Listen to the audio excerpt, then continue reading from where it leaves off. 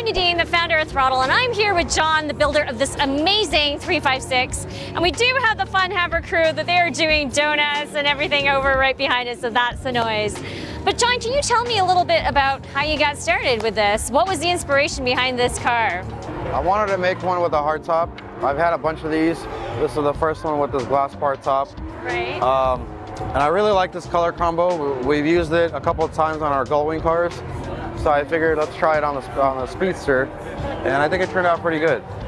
Is it sponsored by Hermes, or you No. just went and you, oh, okay. We just did it because, just like a theme, every car has a theme, like the Tiffany cars you saw earlier. We never went this far as putting logos on, but I think it gave it that extra, like it's a question for everybody, like you didn't know, so. Absolutely.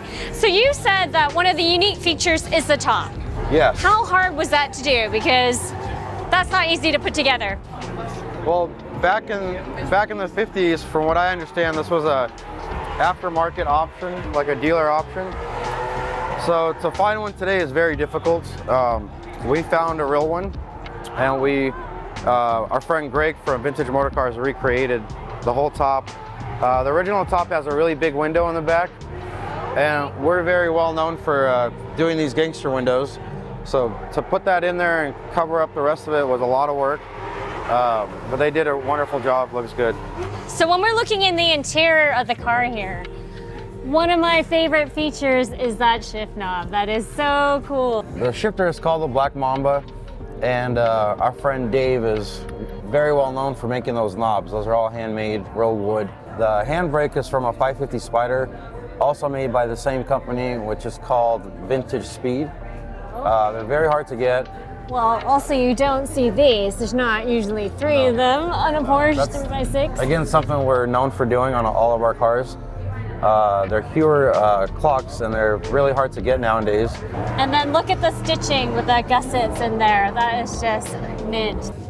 So that's actually a speaker system. Yeah. When I first looked at it, I didn't even notice, but now that you're pointing it out. Wow. We do that on just about every car.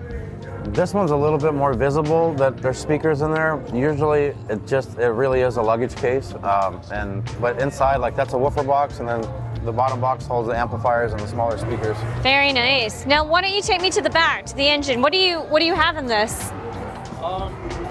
It's a 1915, probably about 120 horsepower, nothing crazy. But as you can see, we dress it up.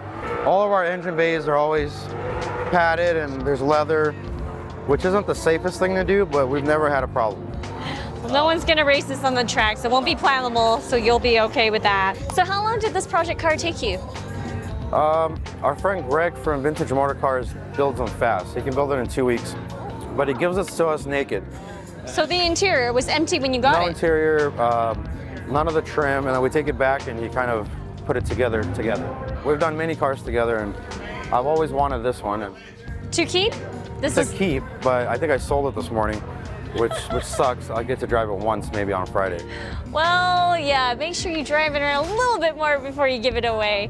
But thank you for telling us about your 356. Now, we've just done another video with your brother Ed on the Ferrari 612, so make sure you keep an eye out for that one. But you guys have just started your YouTube channel, haven't you? Yeah. You want to tell us a little bit about that? What is going to be in it?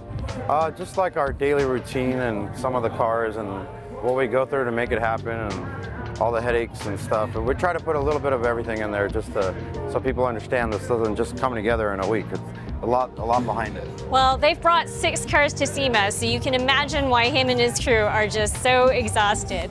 But thank you very much for doing this with us, and make sure you give us a follow. That's Throdle's Fueling Connections and Driving Experiences.